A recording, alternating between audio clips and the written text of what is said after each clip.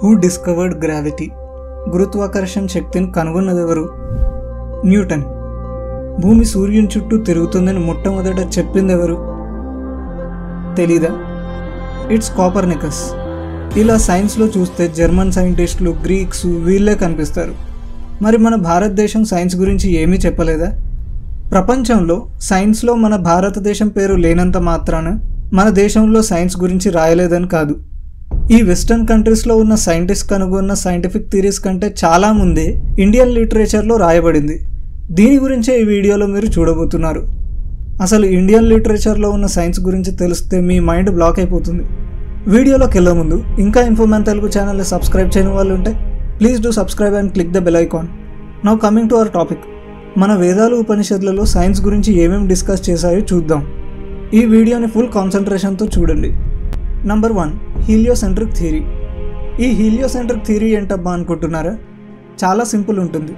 చాలా సంవత్సరాల పాటు భూమి అనేది సృష్టిలో మధ్యలో ఉంటుందని, భూమి చుట్టూ సూర్యుడు ఇంకా వేరే నక్షత్రాలు, గ్రహాలు తిరుగుతాయని ప్రపంచం మొత్తం నమ్మింది. 1500 సంవత్సరం వరకు కూడా అందరూ ఇదే నమ్మారు. ఎవరైనా భూమి సెంటర్లో ఉండదు, సూర్యుని చుట్టూ తిరుగుతుందని అంటే హేళన చేసేవారు. ప్రపంచ చరిత్రలో చూస్తే 1500 సంవత్సరం వరకు భూమి సెంటర్లో ఫిక్స్ అయి ఉంటుందని నమ్మేవారు. ఈ థియరీనే జియోసెంట్రిక్ థియరీ అంటారు. కానీ మొట్టమొదటిసారి భూమి యూనివర్స్ సెంటర్లో ఉండదని, సూర్యుని చుట్టూ భూమి ఇంకా వేరే గ్రహాలు తిరుగుతాయని కోపర్నికస్ చెప్పాడు. దాన్ని హీలియోసెంట్రిక్ థియరీ అంటారు. సో జియోసెంట్రిక్ థియరీ అంటే భూమి మధ్యలో ఉండి సూర్యుడు, నక్షత్రాలు, గ్రహాలు భూమి చుట్టూ తిరగడం. హీలియోసెంట్రిక్ థియరీ అంటే సూర్యుడు మధ్యలో ఉండి భూమి, ఇతర గ్రహాలు సూర్యుని చుట్టూ తిరగడం. కోపర్నికస్ ఫస్ట్ ఈ హీలియోసెంట్రిక్ థియరీని చెప్పినప్పుడు అందరూ దాన్ని ఖండించారు. బట్ కోపర్నికస్ తను నమ్మిన హీలియోసెంట్రిక్ థియరీని ప్రూవ్ చేయలేకపోయాడు. ఇదంతా 1500 సంవత్సర కాలంలో జరిగింది. ఆ తర్వాత గెలీలియో వచ్చి 1610లో హీలియోసెంట్రిక్ థియరీని ప్రూవ్ చేశాడు. అది వేరే విషయం అనుకోండి. అయితే ఈ వెస్టర్న్ వరల్డ్లో geocentric theory and heliocentric theory మధ్య 1500 సంవత్సరం వరకు ఫైటింగ్ జరుగుతూనే వచ్చింది. బట్ మీకు తెలుసా, మన భారతదేశ సాహిత్యంలో ఈ చర్చే రాలేదు. ఎందుకంటే కృష్ణ యజుర్వేదంలో హీలియోసెంట్రిక్ థియరీ గురించి రాయబడింది. అలాంటప్పుడు జియోసెంట్రిక్ థియరీ అనే ప్రశ్నే రాలేదు. మిత్రోధాధార పృథివీ ముతభ్యం మిత్రకృష్టి. దీని అర్థం ఏంటంటే సూర్యుని ఆధీనంలో భూమి ఇంకా వేరే గ్రహాలు ఉన్నాయి. సూర్యుని దగ్గర వీటన్నిటినీ పట్టుకొని అదుపులో ఉంచే శక్తి ఉంది. సూర్యుని చుట్టూ భూమి ఇంకా వేరే గ్రహాలు తిరుగుతాయని ఈ శ్లోకం చెప్తుంది. చూసారా, మన వేదాలలో దీని గురించి ఎప్పుడో చెప్పారు. అసలు వేదాలు ఎప్పటివి? భారతీయ సంస్కృతి ఏం నమ్ముతుందంటే భూమి ఉద్భవించినప్పటి నుంచి వేదాలు ఉన్నాయని.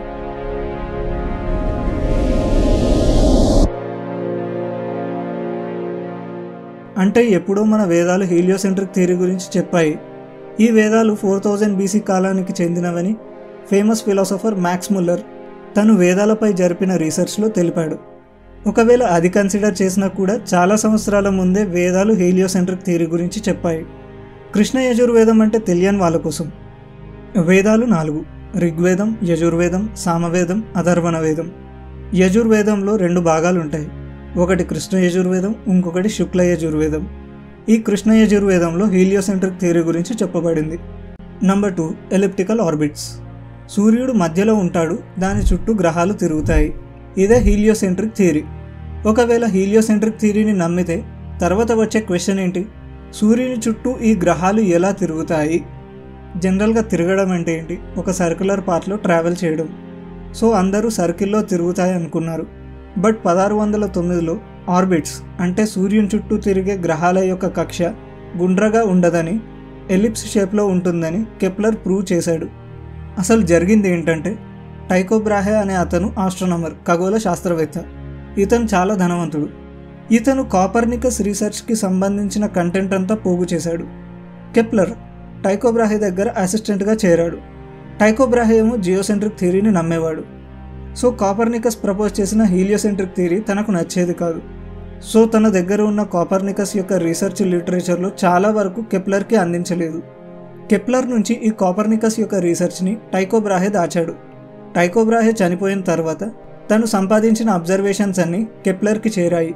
తనకు అందిన కోపర్నికస్ థియరీస్తో కెప్లర్ ఆర్బిట్స్ అనేవి సర్కులర్గా ఉండవని, ఎలిప్టికల్ షేప్లో ఉంటాయని 1609లో ప్రూవ్ చేశాడు. అయితే ఆర్బిట్స్ ఎలిప్స్ షేప్లో ఉంటాయని కనుగొన్నది కెప్లరా, టైకో బ్రాహేనా అని వాదనలు జరిగాయి. బట్ ఫైనల్లీ కెప్లర్కి ఆ డిస్కవరీ యొక్క క్రెడిట్ దక్కింది. ఇలా ఎలిప్టికల్ ఆర్బిట్స్ ఎవరు కనిపెట్టారని అక్కడ వాదనలు జరిగాయి. బట్ మన వేదాలలో ఆల్రెడీ దీని గురించి వర్ణించబడింది. త్రినాభి చక్ర మజరమనర్వం యత్రేమ విశ్వభువనాది తస్తుహు. ఇది ఋగ్వేదంలోని ఒక శ్లోకంలోని లైను. ఇదేం చెప్తుందంటే 3 బంధనాలతో నిర్మితమైన షేప్ గురించి మాట్లాడుతుంది. ఈ షేప్లోనే ప్రపంచాలన్నీ అంటే గ్రహాలన్నీ తిరుగుతున్నాయని ఈ శ్లోకం చెప్తుంది. ఎలిప్స్ని 3 బంధనాలతో డ్రా చేయొచ్చు. 2 ఫోకస్ పాయింట్స్, 1 డ్రాయింగ్ పాయింట్. ఈ శ్లోకంలో దీని గురించే వర్ణించబడింది. ఒకవేళ సర్కిల్ అయ్యేది ఉంటే కేవలం 2 బంధనాలు మాత్రమే అవసరం, 1 ఫోకస్ పాయింట్, 1 డ్రాయింగ్ పాయింట్. ఈ ఎలిప్స్ గురించి కూడా వేదాలలో చెప్పబడింది. వేదాలలోనే కాదు, క్రీస్తు శకం 476 సంవత్సరం అంటే 476 ADలో ఆర్యభట్ట భూమి తన చుట్టూ తాను తిరుక్కుంటూ సూర్యుని చుట్టూ ఎలిప్టికల్ ఆర్బిట్లో తిరుగుతుందని చెప్పాడు. ఒకవేళ ఈ ఆర్యభట్ట చెప్పింది చూసినా కూడా కోపర్నికస్, కెప్లర్ కంటే దాదాపు 1000 సంవత్సరాల ముందే ఇండియాలో దీని గురించి ప్రస్తావించబడిందన్నమాట. Number 3, gravity. గ్రావిటీ అనగానే మనకు గుర్తొచ్చే పేరేంటి? న్యూటన్. న్యూటన్ గ్రావిటీ గురించి 1687లో పబ్లిష్ చేశాడు. కానీ న్యూటన్ కంటే ముందు కూడా గ్రావిటీ గురించి కొందరు ప్రస్తావించారు. అరిస్టాటిల్, గెలీలియో కూడా భూమి యొక్క అట్రాక్టివ్ పవర్ గురించి ప్రస్తావించారు. గ్రావిటీ అంటే ఏంటి? సింపుల్గా చెప్పాలంటే భూమిపై ఉండే అన్ని వస్తువులను అట్రాక్ట్ చేయడం. కేవలం భూమిపైనే కాదు, చంద్రునిపై, ఇతర గ్రహాలపై కూడా గ్రావిటీ ఉంటుంది. అయితే న్యూటన్కి ఎందుకంత పేరు వచ్చిందంటే గ్రావిటేషన్ పైన న్యూటన్ రాసిన థీరీస్లో మ్యాథమెటిక్స్ ఉంది. అలాగే ఒక స్ట్రక్చర్డ్ వేలో గ్రావిటీ గురించి న్యూటన్ చెప్పాడు. అండ్ తను చెప్పిన లాస్ రియల్ వరల్డ్లో ఈజీగా అప్లై చేయొచ్చు. సో న్యూటన్కి గ్రావిటీ డిస్కవర్ చేసిన క్రెడిట్ దక్కుతుంది. అయితే మన ఉపనిషత్తులో ఈ గురుత్వాకర్షణ శక్తి గురించి వర్ణించబడింది. ప్రశ్నోపనిషత్తులోని ఒక శ్లోకం, పృథివ్యాం యా దేవతా సైష పురుషస్యాపానమవాష్టభ్యాంతర యదాకాశ ససమాను వాయుర్వ్యాన్. ఇదేం చెప్తుందంటే భూమి అనే దేవత ప్రాణుని యొక్క అపానంను శాసిస్తుంది. అపానం అంటే ఎక్స్క్రిషన్ అంటే విసర్జన. భూమిపై ఉండే ప్రాణుల యొక్క విసర్జన ఒక శక్తి వల్ల ఇబ్బంది లేకుండా సాగుతుందని దాని మీనింగ్. ఆ శక్తే గ్రావిటీ. స్పేస్లో ఆస్ట్రోనాట్స్కి ఎక్స్క్రీషన్ కొంచెం కష్టంగా ఉంటుందని స్టడీస్ చెబుతాయి. అంటే భూమిపై ఉండే గ్రావిటీ ఈ అపానాన్ని సక్రమంగా పనిచేయిస్తుంది. దీనిపై ఆదిశంకరాచార్య ఒక భాష్యం అంటే ఒక కామెంటరీ రాశారు. దీని గురించి శంకరాచార్య ఏం చెప్తారంటే ఎలాగైతే భూమి అన్నిటినీ ఆకర్షిస్తుందో అలాగే ప్రాణుని నుంచి అపానాన్ని కూడా ఆకర్షిస్తుంది. ఆ దేవత లేని పక్షాన ప్రాణులందరూ తేలుతారు. సో బ్రీఫ్గా చెప్పాలంటే దేవత అంటే గ్రావిటేషనల్ ఫోర్స్ అన్నిటినీ అట్రాక్ట్ చేస్తుంది. ఒకవేళ ఆ దేవత అంటే గ్రావిటీ లేకపోతే everyone floats like in space. Shankaracharya కాలం ఎప్పుడు? 500 BC అంటే క్రీస్తు పుట్టే 500 సంవత్సరాల ముందు. శంకరాచార్య కాలమే పురాణమైనది. ఇక ఉపనిషత్తులు ఇంకా పాతవి. అంటే ఎప్పుడో గ్రావిటీ గురించి మన ఉపనిషత్తులలో వర్ణించబడింది. Number 4, speed of light. లైట్కి speed ఉంటుందా? చాలామందికి తెలిసే ఉంటుంది లైట్కి స్పీడ్ ఉంటుందని. లైట్ యొక్క స్పీడ్ ఏంటి? 3 × 10⁸ మీటర్/సెకండ్ అంటే 3 lakh km/సెకండ్. ఒక్క సెకండ్లో లైట్ 3 లక్షల కిలోమీటర్లు ట్రావెల్ చేస్తుంది. అంత స్పీడ్ ఉంది కాబట్టి మన రియల్ లైఫ్లో లైట్ ప్రయాణం చేస్తుందని మనం గుర్తించలేము. లైట్ యొక్క స్పీడ్ని గుర్తించడానికి చాలా రీసెర్చ్ జరిగింది. ఒక్కోసారి ఒక్కో స్పీడ్ కన్ఫర్మ్ చేశారు. ఇలా 1675, 1729, 1849, 1862, 1907, 1924, 1950, 1958, 1972, 1983లలో లైట్ స్పీడ్పై ఎక్స్పెరిమెంట్స్ జరిగాయి. ప్రస్తుతం ఉన్న లైట్ స్పీడ్ 1983లో ఫైనలైజ్ చేసిన వాల్యూ. దాని వాల్యూ 2,99,792.458 km/సెకండ్. తరణిర్ విశ్వదర్శతో జ్యోతిష్కృదసి సూర్య విశ్వమా భాసి రోచనం. ఇది ఋగ్వేదంలోని శ్లోకం.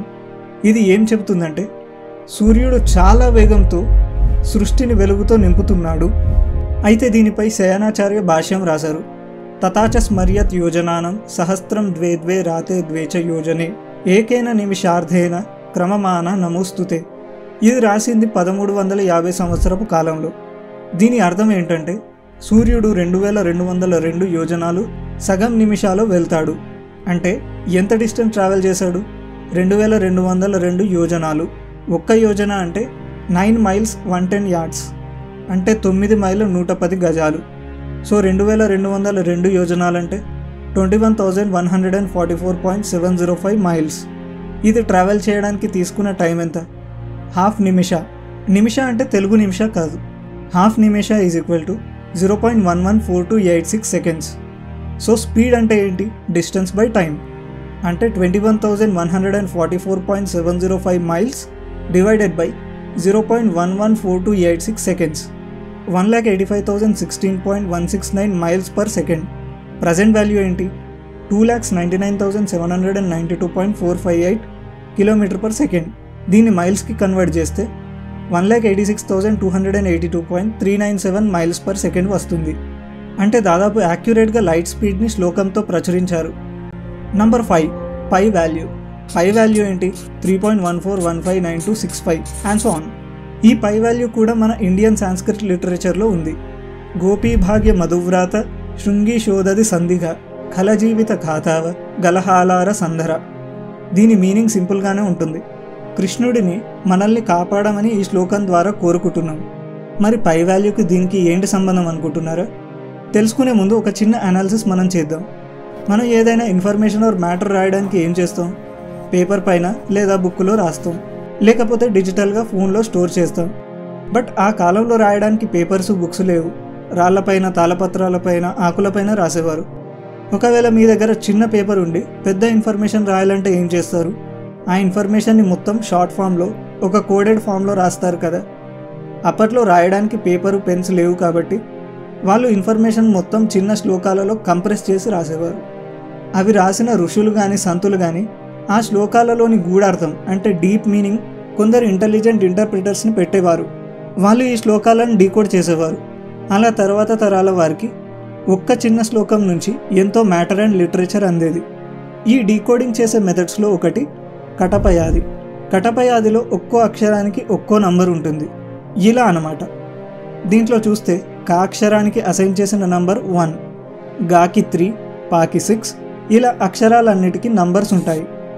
మన శ్లోకం తీసుకుంటే గోపీ భాగ్యలో అక్షరాలేంటి? గా, ప, భ, య అంటే 3141. అలాగే మధువ్రాతలో మా, ధ, ర, త అనే దాంట్లో 5926. ఇలా అన్ని అక్షరాలకు నంబర్స్ రాస్తే మనకు ఈ నంబర్ వస్తుంది. ఇది దేనికి సంబంధించిన వాల్యూ? ఈ శ్లోకం పై value up to 32 decimal digits యాక్యురేట్గా చెప్తుంది. ఇలాంటివి ఇంకా మన సంస్కృతిలో ఎన్నో ఉంటాయి. కానీ మన దగ్గర సంస్కృత భాషనే నేర్పించరు. వేరే దేశాల్లో సాంస్క్రిట్ నేర్పిస్తున్నారు, కానీ మన దేశంలో లేదు. మన గ్రంథాలు, వేదాలు, ఉపనిషత్తులపై ప్రాపర్ రీసెర్చ్ జరిపితే ఎన్నో విషయాలను మనం తెలుసుకోవచ్చు. ఈ వీడియో ఉద్దేశం వెస్టర్న్ సైంటిస్ట్ చేసిన రీసెర్చ్ని తీసిపడేయడం కాదు. వాళ్ళు మ్యాథమెటికల్గా ఒక ప్రాపర్ వేలో థియరీస్ని పబ్లిష్ చేశారు. It's two great work. ఈ వీడియో పర్పస్ ఏంటంటే భారతదేశంలోని వేదాలను, సాంస్క్రిట్ లిటరేచర్ని కొట్టిపడేయకుండా దాంట్లో ఉన్న అనేక మిస్టరీస్ని తెలుసుకునే ప్రయత్నం చేయాలి. ఈ వీడియోలో చెప్పిన 5 విషయాలే కాకుండా వేదాలలో ఈ రోజు వరకు తెలుసుకున్నవి ఇంకా చాలా ఉంటాయి. కానీ ఇప్పటి వరకు మానవుడు వేదాల నుంచి తెలుసుకున్న విషయాలు చాలా తక్కువ పర్సెంటే ఉంటాయి. తెలుసుకోవడానికి చాలా ఉంటుంది. ఈ వీడియో కనుక మీకు నచ్చినట్లయితే వీడియోని లైక్ చేయండి, షేర్ చేయండి. అలాగే ఇన్ఫోమ్యాన్ తెలుగు ఛానల్ని సబ్స్క్రైబ్ చేసి బెల్ ఐకాన్పై తప్పకుండా క్లిక్ చేయండి. Thank you for watching the video.